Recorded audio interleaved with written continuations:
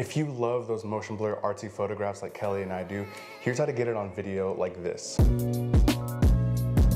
So first thing first is if you're gonna be shooting outside like I did, you're gonna wanna use an ND filter. This is gonna help you properly expose your image without it looking too bright.